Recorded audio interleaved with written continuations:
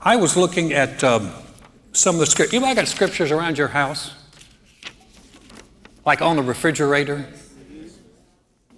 Mirror, where you got them? Everywhere? Okay, anybody got any of these scriptures? With God, all things are possible. Anybody got any of those? Yeah, okay, that's good. My sheep, I'm giving you the ones around my house. You would think a pastor might have some scriptures around his house, and I do. My sheep hear my voice. That's one of the ones we have. We walk by faith, not by sight. Well, that's a good one. Here's one you ought to jump on. Isaiah 54:13. Great shall be the peace of my children. Our Acts 9:32. The church has rest and is edified. That's a prayer we pray over you guys. You probably don't have that one on your refrigerator. How about anybody got the joy of the Lord is our strength? That's a good one. How about there's this one? I don't know the translation. Joy has it up. And I trust her. My soul finds rest in God alone. That's a good one. The ark for the saving of households. Yes. It's kind of a personal thing, but that's the Lord is my shepherd. Anybody got that one? Yeah. Okay. And then he is the Lord our healer out of Exodus 15:26. Now, here's a great scripture, and I'm surprised it's not on more refrigerators. True humility and fear of the Lord lead to riches, honor, and long life. Anybody got that on their refrigerator? We're missing it, aren't we? Ain't nobody. Okay, so, what's interesting is, I don't know if anybody wants to admit it, but riches, honor, and long life are what most people are after in life. Oh, don't look innocent. Y'all just like, oh no. Okay, how many of you have gone to your boss and said, you know what? I would like a pay decrease this year, possible, because I really don't want riches at all. I don't want any money. No one does that. Honor, to be honored and esteemed, and long life. Anybody gone to the doctor and go, how can I shorten my lifespan any at all? But I love to say there's a condition to this. True humility and the fear of the Lord. The fear of the Lord is not fear he's going to hurt you. It's a reverential respect for him. And true humility is saying, God, you are right, and you are right, and if anyone's going to make an adjustment, I'm going to make an adjustment. How many of you know the Bible said that God resists the proud, but gives grace to the humble? And so I just thought, I need to put this up on the refrigerator somewhere. True humility, fear of the Lord, lead to riches and honor and long life. I just thought you would enjoy that one. Since no one has it up, just gave you something new for your refrigerator. How many of you have got pictures of your kids on your refrigerator? Who's got pictures of their dogs on their refrigerator? Okay, well, I'm not even asking about cats.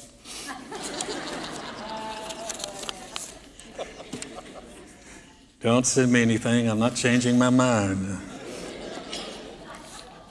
Let's pray and we'll start. We're talking about inner health. Father, we thank you for the night. We thank you for those who made the effort to come, for those who are watching online.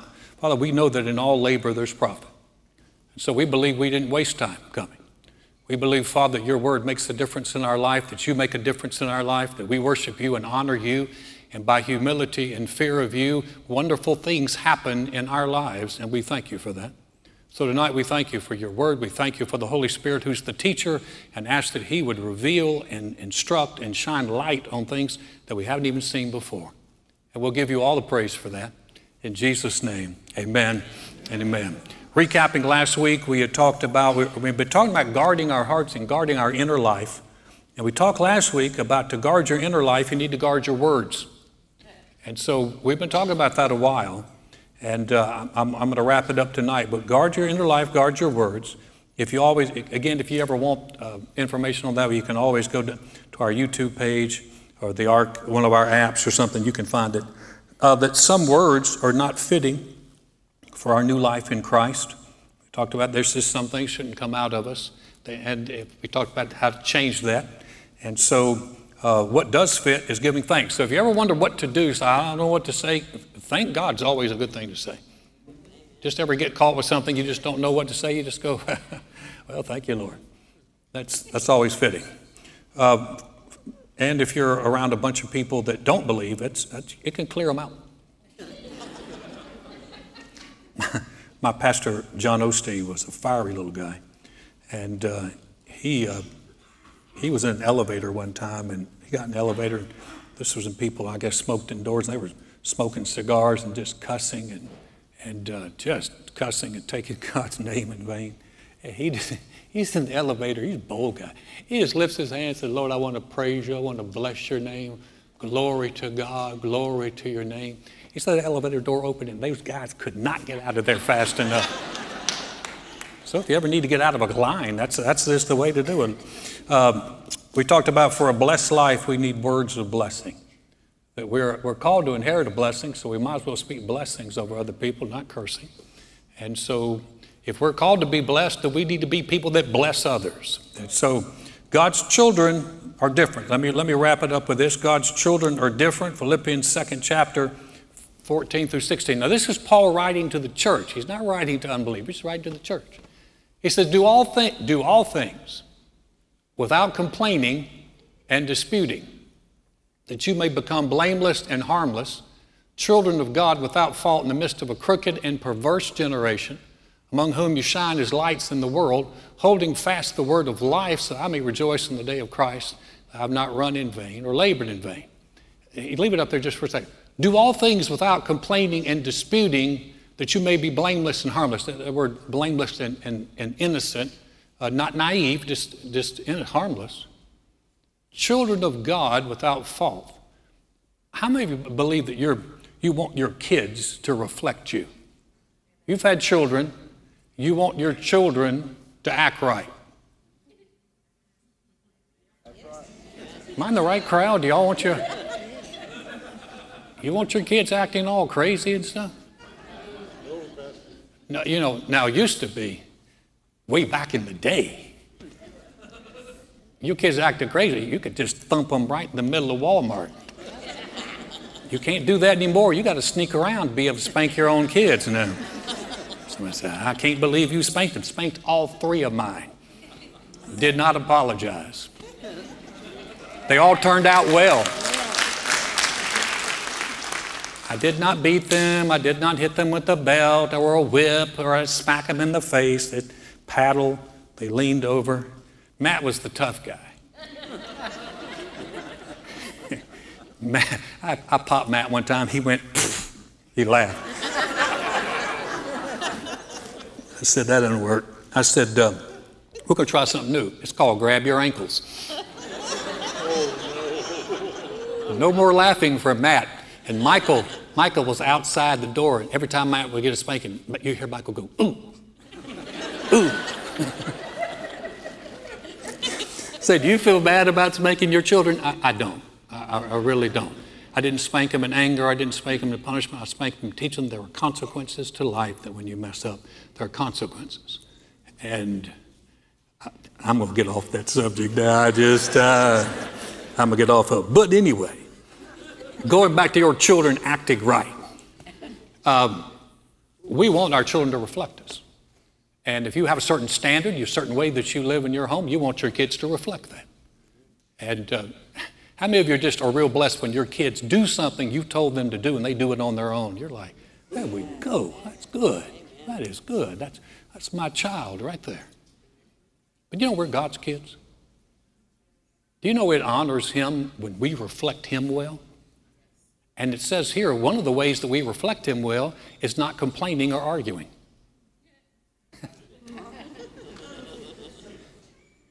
I know y'all didn't hear me. It said one of the ways.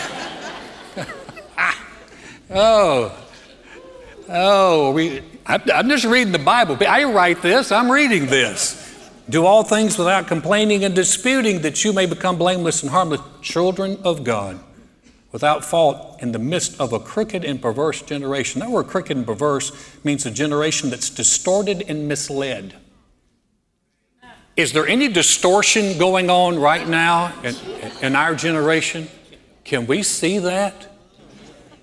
But here's the thing. One of the things is a lot of times we're launching attacks against the people who are distorted and misled, and they're blind. They can't see. One of the ways they need to see is they need to see people who are different. So one of the ways we shine our light is we're not responding in the same spirit they're responding in. We don't talk like they do. We don't complain like they do. We don't argue like they do. We're children of God. We're blessed. We are blessers. Do you realize that's one way to shine our light? You know we're supposed to shine our light, right? And one of the ways we shine our light is with our words, is that we're different. Y'all act like I'm speaking Greek. We are different, yes. And we are to shine our light, yes. It's got to look different. You know, listen, it used to be people thought that being different meant I'm not going to dress like you. You know, there some of you, some of you come from Pentecostal denominations where you were taught you had to wear like long dresses. Women couldn't wear makeup, wear buns on top of their head. We're going to be different. Ain't nobody want to be different like that. We want to be different like...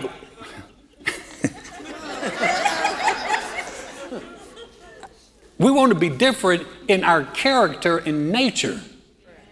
You know, if I came in here wearing pants and be like, well, here I am, wearing my pants like this.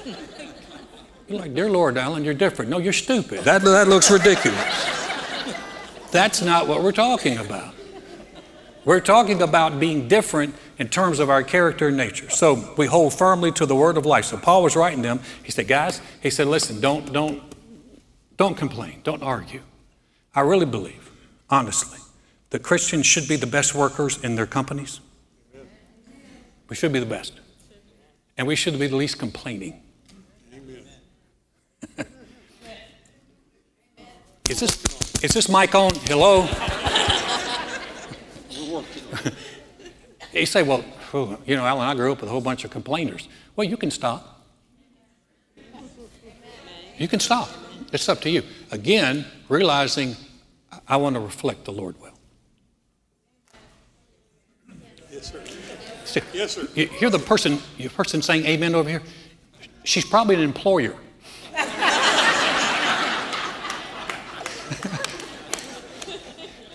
She probably has people working for her. Ooh. Okay, let's see if you like this. Okay. Guard your heart. Here's the next one, by guarding and controlling your focus. Proverbs, the 4th chapter, again, we're going to go back to that. It's a great template on inner health, guarding our heart. And by the way, when I was talking about complaining and arguing, you do realize I didn't get off the subject of inner health. How many of you ever had an argument with somebody and then walked away and went, man, that really felt great. That was so invigorating. I want to do that again. No, you don't. That arguing would just take it out of you.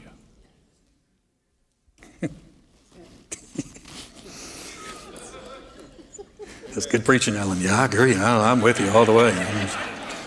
Guard your heart by controlling your focus. Proverbs 4. We got that. Put away from you a deceitful mouth and put perverse lips far from you. This is the Bible. Let your eyes look straight ahead and your eyelids look right before you. Now, obviously, it's a little different thought. He's not talking about just, okay, I'm just going to look like this. He's talking about your focus. And our focus, what are we focused on? There are so many distractions that are available, and this is where our challenge is. So many distractions are available now that our focus, to guard our inner life, we have to guard what we're focusing on.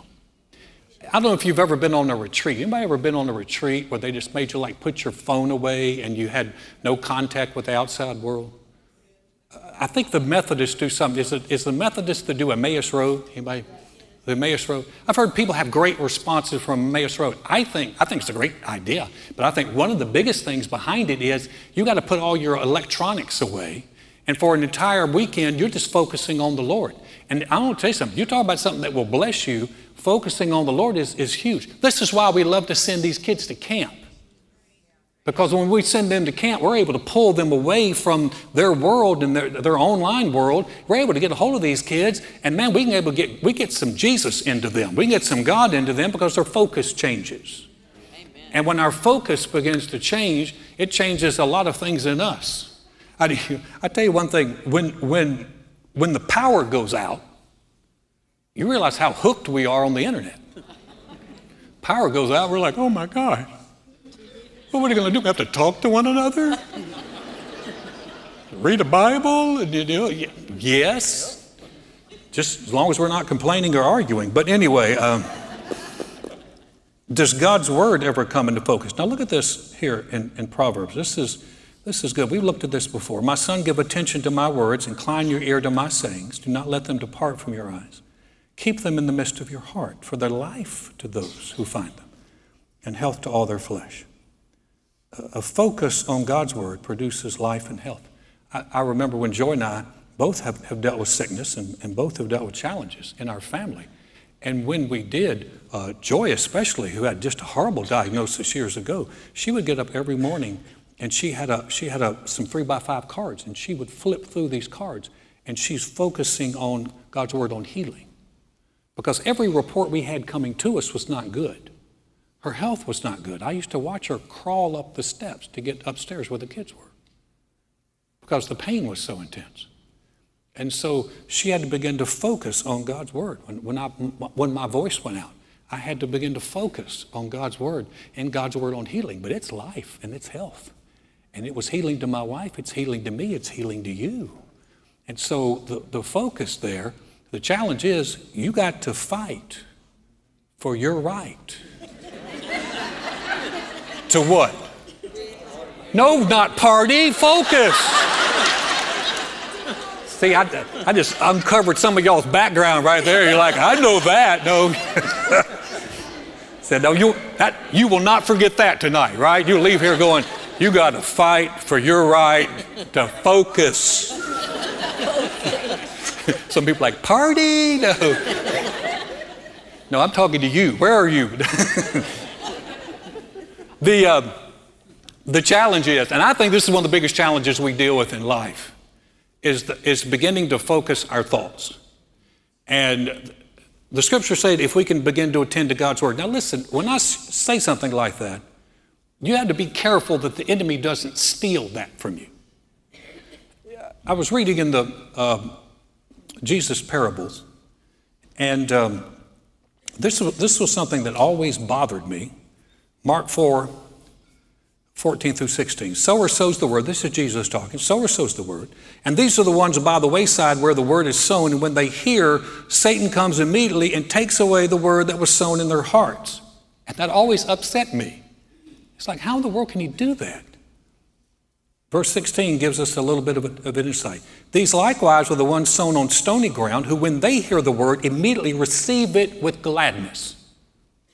So when you hear me say something and we talk about and we read the verse that says, my son, attend to my words, incline your ear to my sayings, don't let them depart from your eyes, keep them in the midst of your heart. One of the things that immediately hits people is, oh, I can't do that. You know, come on, Alan, I work in accounting. I can't just think about God's word while I'm doing accounting. Alan, I'm a programmer. Alan, I have to focus. I've got to focus on, I can't just focus on God's word all the time. Well, it's not talking about you quit your job or all you're doing is looking at a scripture all day. But what it's talking about is God's word, because how many of you know, even on days where you're focusing, you stop for a moment and there go your thoughts. And so I bring our thoughts back into line with God's word, and not allowing the enemy, when you hear something like that and you immediately think, and the devil will tell you, you can't do that. No one can do that. You can't keep your attention and your focus on God's word. No one can do that. You have to, instead of doing that, you have to receive that and go, thank God. God, if you said I can do that, I can do that. And that's how you keep the enemy from stealing the word out of your heart. You'll hear things, and I've heard things, and immediately go, man, that didn't work. Well, guess what? It just got stolen. So the best way to do it is whenever you hear something like that and you're like, maybe you don't know. You're like, I don't even know how to do that. The best thing you can do is go, Lord, you say it. Thank God. Show me how to do it. Show me how I can focus my mind on your word and what you're saying and your principles instead of all this other junk that's going around. And some of the distractions, and Jesus talked about some of the distractions that we deal with. Jesus spoke of what distracts us. Same chapter of Mark, same parable, and he's given us some insight here. He said, now these, in Mark 18:19, these are the ones sown among thorns, sown God's word among thorns. They're the ones who hear the word, and the cares of this world and the deceitfulness of riches and the desires for other things entering in choke the word, and it becomes unfruitful. So Jesus is talking about the things that actually begin to choke God's word out of our life, and it doesn't produce fruit. And you say, well, God's word produces. It produces with those who receive it and act on it. And so when other things just completely wrap our focus, we get our focus wrapped around other things, it chokes it out. Now, I'm going to give you one of the biggest things that we deal with. Worries, the cares of this life are the worries of this life. It's anxiety that brings disruption to the mind. It's a creative focus on the wrong things. Now, honestly, there's no condemnation. Every one of us has worried. Every one of us. You show me someone that goes, I've never worried in my entire life. You are lying through your teeth. We're going to pray for you.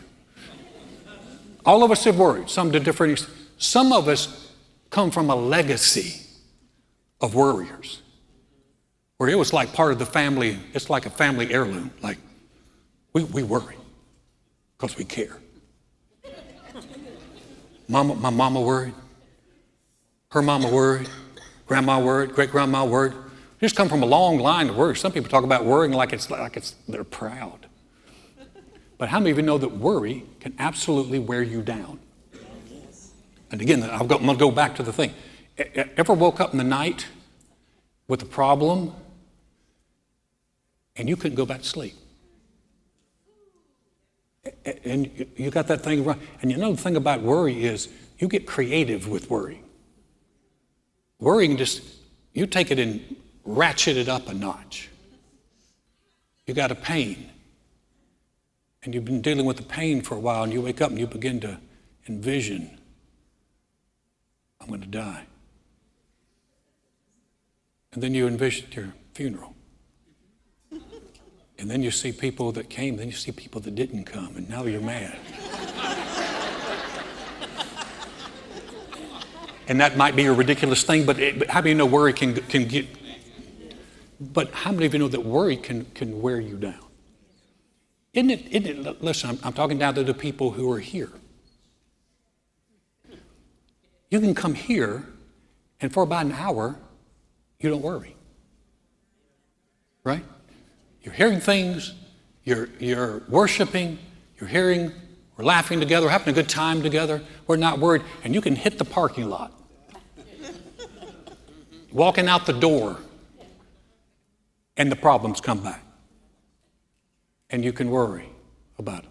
And here's the thing is, and they can wear you down. I don't think anyone ever said, you know, worrying, Alan, is the best thing that ever happened to me. I just worried and worried. Because we're talking about inner health. And worrying is taking fear, and then we get creative with it. And we worry, and Jesus talked about the cares of this world. People worry about, what do people think about me? How are we going to do this? Worry about what's going to happen. All these things. You say, well, yeah, but, you know, that's just life, and you have to worry. No, thank God we don't. Got a great verse for you. Philippians 4, 6, and 7. Be anxious, you can say worried for nothing, but in everything by prayer and supplication with thanksgiving, let your requests be made known to God, and the peace of God, which surpasses all understanding, will guard your hearts and minds through Christ Jesus. Now, this is something that you'll have to practice. This is not something that you go, oh, okay. And you practice this. But if you practice it, you'll get better at it. And practice it, well, how do you do it? Okay, let's say you're worried about a child or a grandchild that's going in the wrong direction. And you just say, Lord, I'm lifting them up. And I thank you. I planted good seeds in them. I thank you, Lord, that you can send someone across their path to water that seed. I'm claiming them for the kingdom. And Lord, I give this situation to you. I can't fix it, and worrying's not going to change it. I give it to you. I ask you for your help. And Lord, I thank you that you're working on my behalf.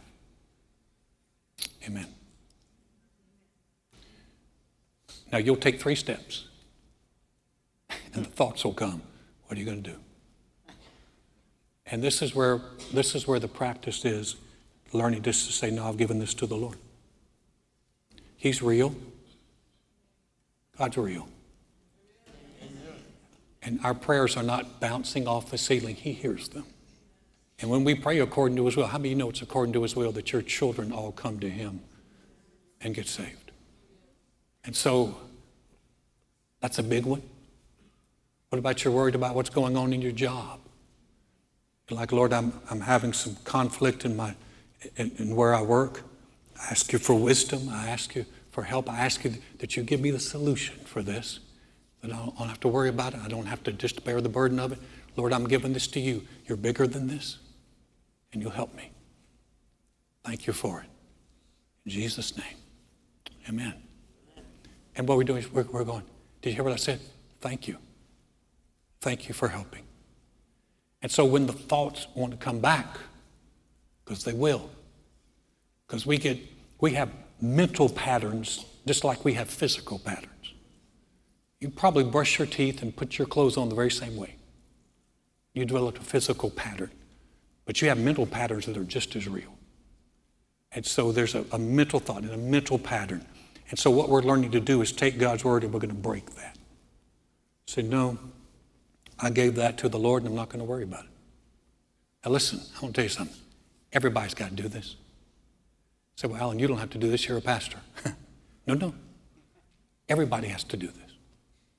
But worrying wears you down.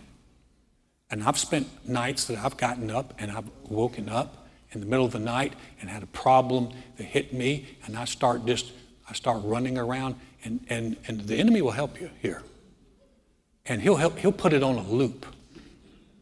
You know what I mean by a loop? It just continually plays and continually plays. You need something to be able to break that pattern. And so this is where we come in. Now, if you've got scriptures that you can stand on, one of the biggest ones I stand on is James, the first chapter, where it said, if anyone lacks wisdom, let him ask of God, who gives to all men liberally and without reproach, and it will be given to him. But let him ask in faith with no doubting, for you doubts is like a wave of the sea driven and tossed by the wind. But we can ask in faith. How many know God knows what to do? He has wisdom, so we can ask him. And then we say, so here's what we do. Lord, thank you for the wisdom. I didn't know what to do. Let me close with this. And you've heard me tell this. Some of you have heard me tell, but we always have new people, so fresh meat. So here's the deal. When I was in North Carolina, I went to start a church in North Carolina. It did not work. And so we backed it up and worked for my dad for a while. And I'm languishing there. Languishing. Nice word for having a really difficult time. And I didn't know what to do. I tried to start churches in North Carolina. It wasn't working. I couldn't find a place. I couldn't get any peace. I got job offers that would have just pulled us out of our financial hole. We were in a hole financially. I had a job offer that would pull me completely out of that, and I passed it up. Because in my heart, I knew that wasn't the right thing. And I'm just stumped. And I'm reading in my devotions one morning. Thank God for devotions. And I'm reading, and I read James. If any man lacks wisdom, let him ask of God. And I thought, Lord, I just need to ask you. And so I said, Lord, I don't know what to do. I don't know what to do about this church. About starting a church here in North Carolina. I don't know. I don't know what I'm supposed to do. Lord, I ask you for your wisdom. You know. And Lord, I want to thank you for an answer. Amen. Closed my Bible, went to work. I've been to work about 30 minutes and the phone rings and the friend picks up. He goes, Alan. I said, hey, man. He said, man, I was thinking about you. He said, Brother, what are you going to do? You've been here in North Carolina a long time. Nothing's working. What are you going to do? I'm thinking that sounds just like the enemy. That's his favorite thing. What are you going to do? What are you going to do? What are you going to do? What are you going to do? Like, shut up. And I was about to say, man, and I caught myself. I said, I found this verse in James. I said, if I asked the Lord for wisdom, he would give me wisdom. I said, I asked the Lord for wisdom this morning, and I trust he's going to show me what to do. And my Christian brother friend went, oh. Okay, listen, when someone tells you they're believing God in an area, even if you think, you just go, praise God, brother. Praise God. Go for it. He's like, oh. I'm like, it was an old phone. This was in the 80s. I miss those days where you could just do a hang up. It's hard to punch the phone and get that same. Anyway.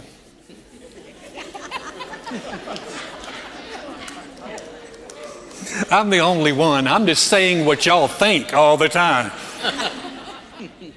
But for the next few days, the thought would begin to come, what do you want to do? What are you going to do? And I would just say, Lord, I thank you for your wisdom.